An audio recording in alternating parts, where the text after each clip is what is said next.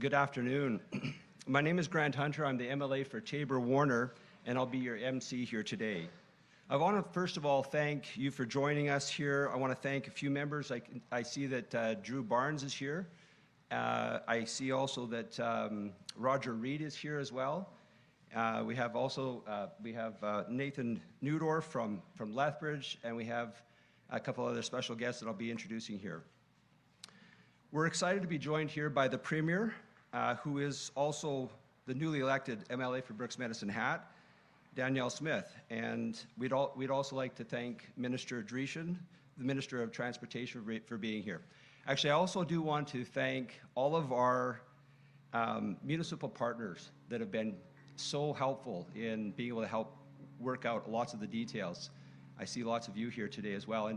And no announcement would be complete without thanking Bill Chapman, a good friend of mine, who is president of the Highway 3 Twinning Association, for the hard work that he's done and the monumental work that he's done to be able to help get us to this point. So with that, thank you.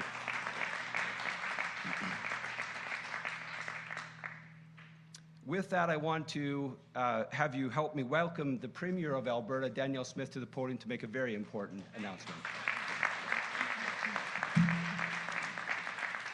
Well, thanks, Grant, and thanks to Leanne and Daryl and their kids, Liz and Evan, for hosting us here today. I'm so pleased to be here and to be joined by not only other MLAs who are impacted by this twinning decision, but also Drew Barnes, who I know has been an outspoken advocate on making sure that we prioritize this really important transportation project. So we've got Minister Devin Dreeshen, our transportation minister, who will be making a few comments, as well as you've met Taber-Warner's MLA, Grant Hunter, to set the stage for major upgrades to the highway network in southern Alberta. This comes at an unprecedented time for our province. We're facing a significant economic and political headwinds driven by global economic uncertainties and an uncooperative federal partner in Ottawa. There's no telling how long these challenges are going to last. But I can tell you that the surest way to insulate Alberta from any shocks is to keep on investing in infrastructure and to find new ways to support growth and development. Our government understands that, and we're focused on creating jobs and diversifying our economy. I've asked Minister Dreeshen and his team to accelerate priority investments in transportation projects, and I've asked them to expand economic corridors that link our province with major trading partners.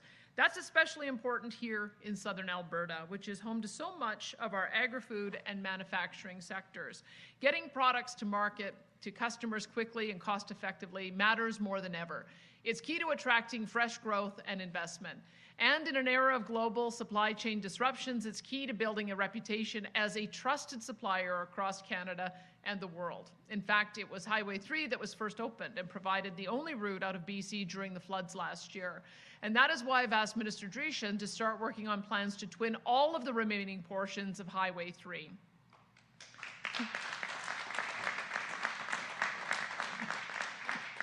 Today we are moving forward with the first part of that plan. That's why I'm happy to announce that the government is moving forward with plans to twin a 46-kilometer stretch of Highway 3 between Taber and Burdett. We've issued a request for proposal to 3 bidders, and we aim to have a contract in place so construction can start early next year. I know that progress is a big deal for residents and businesses, and we hope to see more very shortly. Highway 3 is a main connector linking Alberta with neighboring provinces to the east and west. So there are plenty of big commercial trucks mixed in with local traffic. Twinning this section of highway will make travel between Taber and Burdett safer for families and, in fact, all vehicles.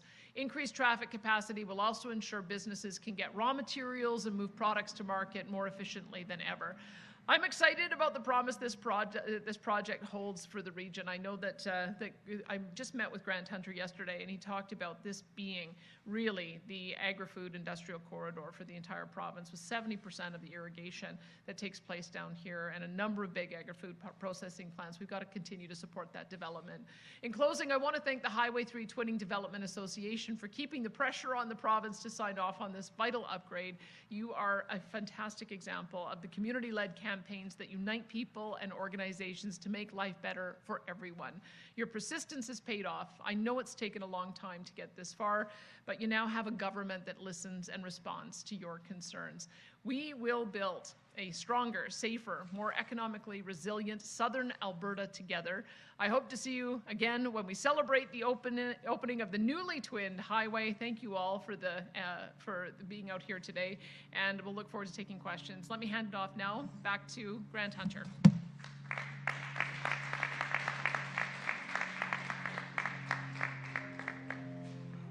Well, thank you, Premier, for that tremendous news that has been long waited. I know that as I again look at my friend Bill Chapman, he has been spending, I think, a couple of decades on this announcement. So this is exciting news, one that it will be well received for the people of Southern Alberta.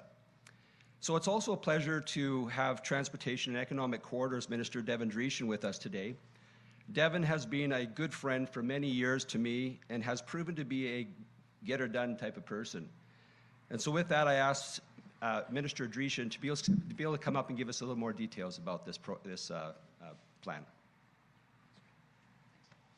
Well, thank you very much, Grant. It's great to be here and to see some federal partners here, MP Glenn Motz and LeVar Payne, just really great federal partners that we've had over the past and currently in Ottawa, because obviously as Alberta, and as the Economic Corridor Minister, we are in the business of making friends. We have to go and at least make alliances with at least 2 other levels of government to get our products to Tidewater.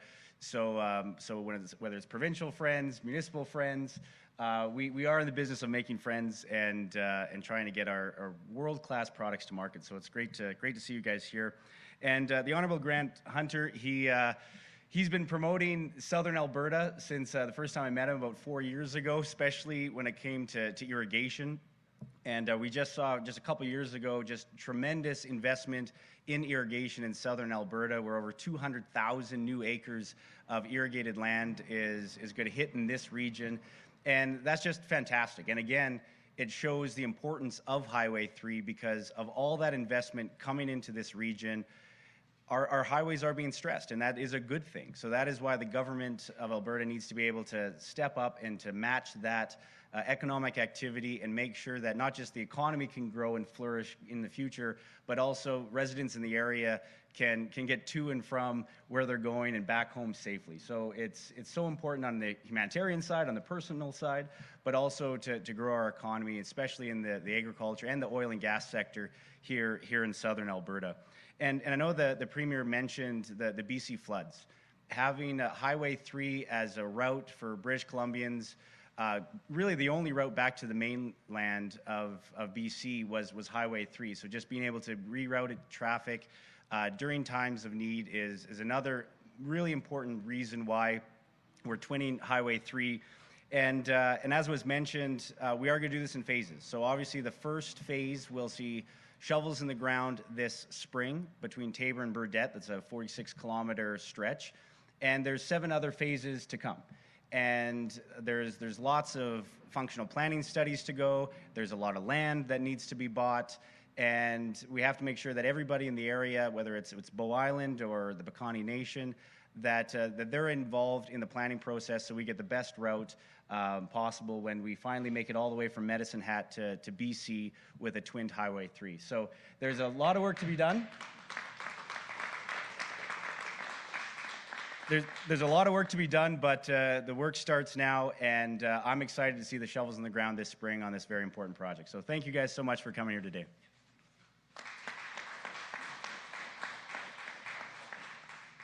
Thank you, Minister Dreeshen. It's once again, I want to thank the ministers for being here, for the Premier for being here for this exciting announcement. One person that I failed to mention, I want to be able to say thank you very much to Michaela Fry, who used to be the MLA for Brooks Medicine Hat. She did a lot of work on this, and so I want to make sure that she gets recognized here today as well. So thank you very much.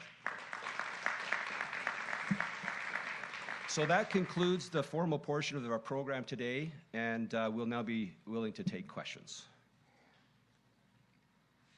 So we'll ask questions be addressed to Highway 3 first, please. We'll take we'll take questions from in person. You have, as always, a supplemental, and then we'll go to the phone lines. Alex McQuaig, Western producer. In 2020, July 2020, a 40-plus kilometer stretch was announced for between Taber and Burdett. Is this the same stretch of road that was announced back in 2020? Yeah, so that announcement was for the feasibility study, the planning study. So right now, this announcement for the RFP that's going out will actually have 3 bidders bidding on that stretch of road. And the winner will be announced soon by us. And as soon as we get the new road construction builder, they're going to be building that stretch of highway this spring. So you'll see construction on that Tabor to Burdett highway starting this spring. And can you... And that'll be the first of 8 phases to complete all of Highway 3. Yeah, 7 other phases, correct? Correct, yeah. So can you stick a dollar amount to this or any details about what the next phase will be or might be? I'd like to, but out of respect to taxpayers, we're not going to because it is an open competitive bid process. There's 3 bidders that are bidding on this or will be bidding on this starting today. So I don't want to give a dollar amount for that because it might obviously affect the bidding process. Sorry, outside the Tabor-Burdett stretch, I mean, what would the next stretch be of the 7 other remaining phases? Yeah, so the 7 others, I can go through them all. They are in the news release. Okay. But essentially, it all adds up to 215 kilometers because there is about a 100-kilometer stretch already twinned by Lethbridge on Highway 3. But the remaining 215 kilometers, the other 7 phases, or 8 in total, they will be staged out probably about a 10-year phase. And I'm pushing my luck here, but just one last question regarding the Crow's Nest Pass section that's been particularly identified as particularly difficult because of the mountain range and some of the space limitations. Is that still a challenge, I guess? Yeah, that will be. Obviously, the terrain farther east you go is a lot easier to twin Highway 3. But yeah, we have great engineers in transportation economic corridors to do that feasibility study and make sure that we're going in a very safe area when we twin Highway 3 in that area. Please. Gates Gordon with Chat News. So Minister Dreeshen, just wanted to ask, obviously this has been an ongoing issue for decades. Why was now the time to prioritize this for the government? Well, I'd look at the lady over my right shoulder. When she made me the economic corridor minister as well, she wanted to make sure that we looked at economic regions within Alberta as well as outside of our borders and how we could try to help them grow and expand and really focus on the economy. Because when we have strong economy and strong entrepreneurs and strong business leaders being able to do what they do best, which is create jobs, then we're obviously supporting families in those areas, and then we're also building up strong communities. So this really goes part and parcel of how we can build our province. So this Highway 3 corridor is a very important stretch, as I mentioned earlier, in agriculture and also in oil and gas. So expanding it was really the top mandate that I got from the Premier, and that's why we're here today. Do you have one follow-up? Yeah, for the Premier, if that's okay. For yourself, why was it so important to have this kind of addressed during your campaign, and then it really being your first promise that you're making here? Well, the number one issue I heard during the campaign was Highway 3, and it not only impacts my riding, but impacts the riding of Cypress, Medicine Hat, Drew Barnes, it impacts Grand Hunters, and it also impacts Lethbridge as well, which is why we've got Nathan Newdorf here today. So to me, if we can create the transportation infrastructure to help this entire region grow, then that's the job that we've got to do. I know that with the recovery in the economy, it feels like it has not hit this region quite yet, and I think we have to do what we can to send a signal to the business investment community that we're going to do the investments that are necessary for them to be able to relocate down here. I think that there's some incredible investment that's already happened in the agri-food processing, and I think by sending the signal that we're going to build this out and create easier routes, not only to go east-west, but certainly also make it easier to go north-south, I think that is just going to attract even more investment here. So that would be part of it. But there's other corridors as well that the minister is looking at. Certainly we've got a similar problem up in the Grand Prairie, Fort McMurray area, where Grand Prairie and Fort McMurray aren't connected. There'll be other issues that we've got to deal with, building this corridor coming down the east side of the province as well, and a few others going outside the province. So I'm very pleased that Minister Devin Dreeshen has taken so seriously the addition to his portfolio responsibilities of economic corridors, and this will be the first of several that we'll be able to announce. Thank you. Thank you. Samantha Johnson, Medicine Hat News. So for the Medicine Hat to 7 persons for twinning, are you still looking at doing a bypass with an interchange? And I heard there's also going to be a bridge another bridge across? Yeah, so that 15-kilometer stretch, we are going to do the planning studies have been completed, and engineering will be done at spring of 2023. So next spring we'll be able to answer that question better on what exactly design will be there. Right, but that's still on the table, is the bypass option. Okay, Yeah. great, thank you. All right, operator, can we go online? Thank you. Chris Varco, Calgary Herald. Hi, this is a question for the Premier. Premier, why did your government decide in the midterm fiscal update to pull back the commitment that was made in August to allocate $1.7 billion into the Heritage Fund? Do you want to see if there's any questions on this issue first? Yeah, could we stick to questions on Highway 3 first, please? No, we'll get back to him. Yeah, we'll get back to you on that. Any other questions? If there are. Do we have any questions on the phone regarding Highway 3? Next question, Michelle Belfontaine, CBC. Oh, hi there. This is a question for the Premier. Premier, I'd like to ask you about the mask mandate.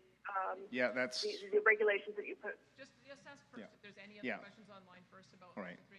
No, this is not how it works. No, guys, there's no, I mean, we're on the phone here, and the Premier's making herself available, so... Just say we're doing it after. Yeah, we're doing that after. It's very hard to restrict. Yes, we're doing that after. Are you going to put me through again? Are you going to put me through again? Just give one more time for... Just one more time for Highway 3. Yeah, one more time for Highway 3, please. And then we get... And then we'll get back to you. Then I'll go back to Yeah. Sparkle's question.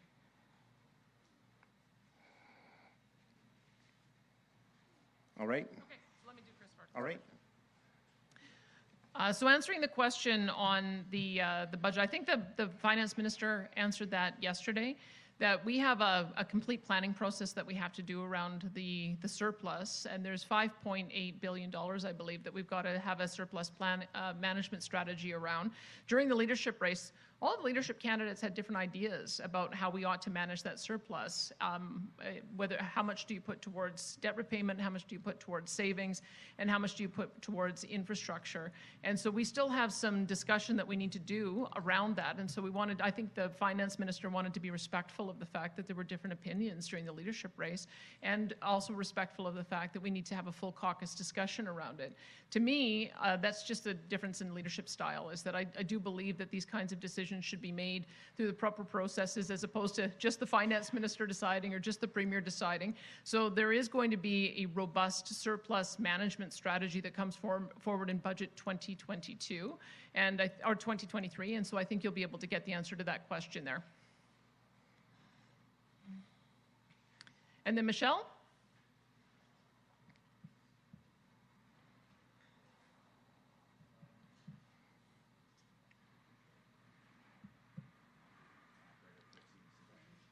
Operator, do you want to put CBC through?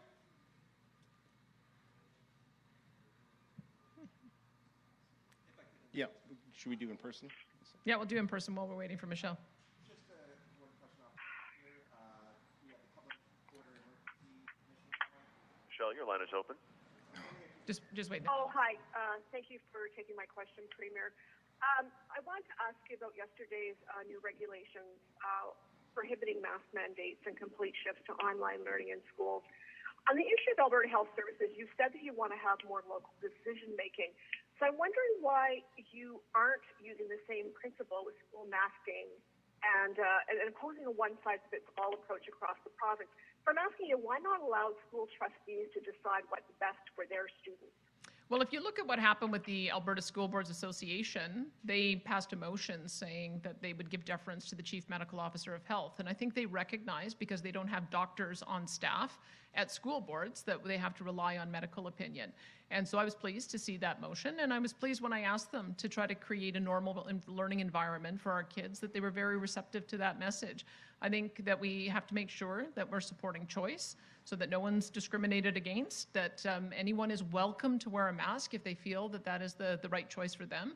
But we should not be forcing parents to mask their kids, and we shouldn't be denying education to kids who turn up without a mask. So I think that this decision has also been validated across the country. There's no mask mandates in British Columbia, in Saskatchewan, in Quebec. I noticed with some interest that there was a great debate at an Ottawa school board that ended up having this very motion defeated on a tie vote. It was very fractious over the course of 2 days. So I think that our school boards welcome the fact that we've given some clear direction on this. We've got to make sure that the schools stay open for in-person learning and that there is also choice for parents and for students. And that's why we made the decision we did, is to give that clear direction.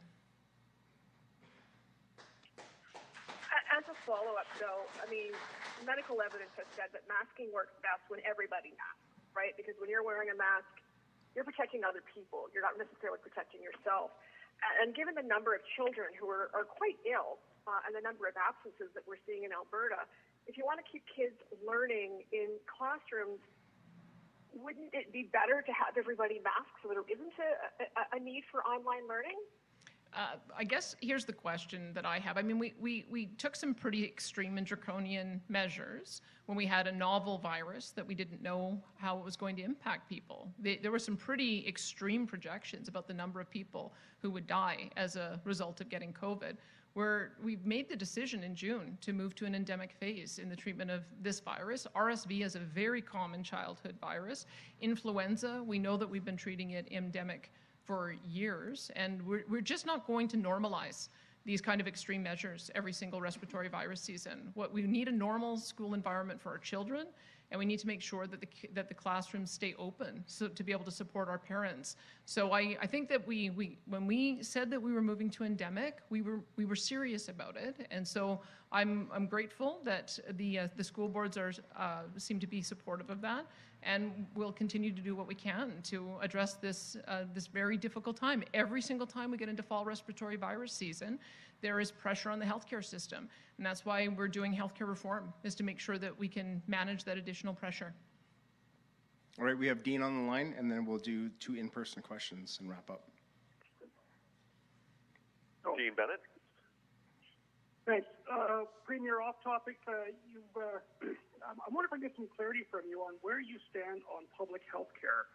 So you said in your June 2021 position paper that healthcare is fundamentally broken and needs some sort of either co-pays, deductibles, health spending accounts, something to actually make it work. Do you still stand by your June 2021 position paper? I'm 100% in favor of following the principles of the Canada Health Act.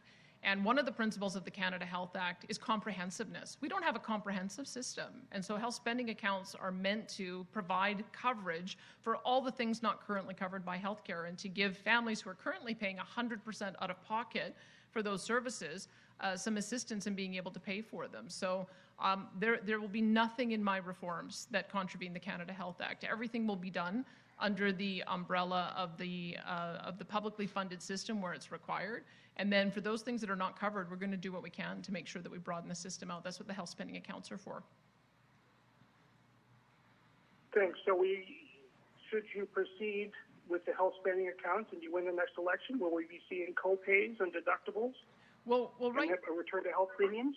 No, right now, people pay 100% of the cost of physiotherapy and chiropractic and dentistry and the pharmaceutical costs if you don't have a pharmaceutical coverage, and massage therapy. There's probably a list of 100 different things people pay 100% of the cost for. We're going to help defray some of that cost, and the remainder, I guess, would be out of pocket, but it already is out of pocket. And so we're doing what we can to make sure that some of those needed coverages, that families have an easier way to pay for them. What you probably will see is that we want to change our tax code so that people can make personal contributions to their health spending accounts, so that they can start saving up for kids' braces or laser eye surgery or other things that aren't covered. We'll hopefully have employers also want to contribute to those health spending accounts so that they become a tool to manage the preventative side of the healthcare system. But everything we do is going to be under the auspices of the Canada Health Act. All right, back to in person. Yeah, question for the Premier, Alex McQuaig, Western producer. Can I just get a general comment regarding how you see the Public Order Emergency Commission in general, and specifically Alberta's requests for military assistance in trying to deal with that situation at Coots? You know, I'm watching. You're talking about the federal the federal commission that's of inquiry going on right now. Well, I'm very disappointed in what we're seeing with the political decisions that were made. There was no justification for launching into the Emergencies Act and creating the incredible amount of disruption and violation of rights that occurred. And I think that's becoming very clear as we watch the testimony, that every time I see a minister speak, it becomes less and less justifiable what they did. And so I'm pleased that we have in the legislation a requirement to do these kind of public inquiries so that we can find out just how poorly the decisions were that were made.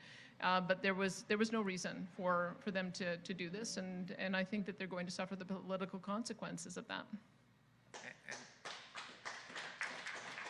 Sorry, just on the second part of that question, Alberta's request for military assistance, do you see that? How do you view that?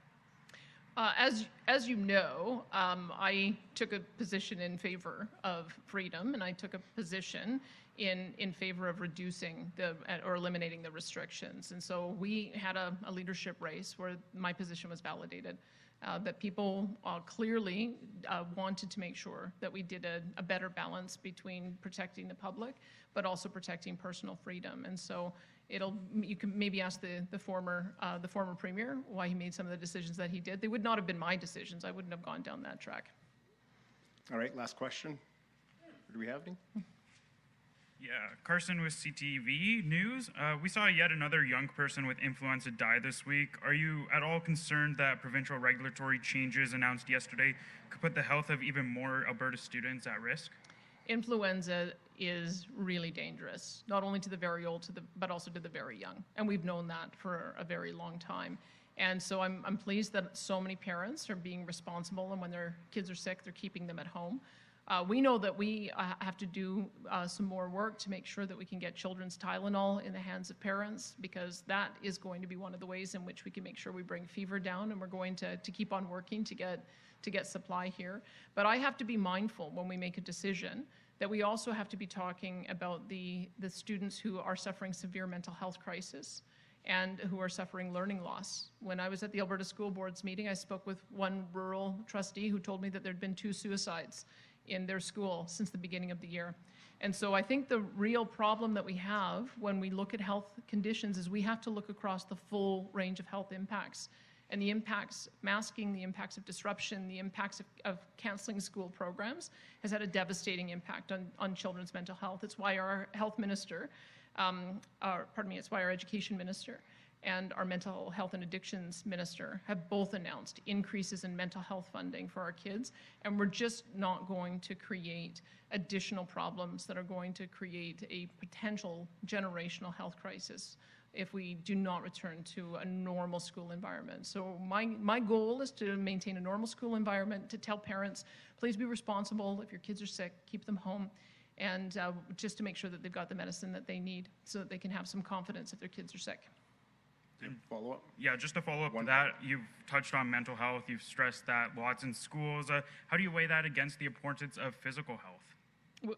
They're all very important. I mean, we know that we have an opioid toxicity death problem. We also have a suicide crisis. We don't do daily reporting on those. We don't do daily reporting on the number of people who have deteriorated in their condition because they're waiting with surgical backlogs. But I have to be mindful of all of that. We've got to create an environment where we're dealing with the urgent health need of today, but not creating additional health needs of the future. And so that's the balance that we have to go. We know that influenza is dangerous. We've known this for hundreds of years. And we also know that when we treat it as endemic, we have to make sure there's hand washing, people stay at home when they're sick, and that we make sure that we've got the over-the-counter medication to help deal with symptoms. And those are the things that we're working on. All right, that's it. Thank you, everybody. Thanks, everyone.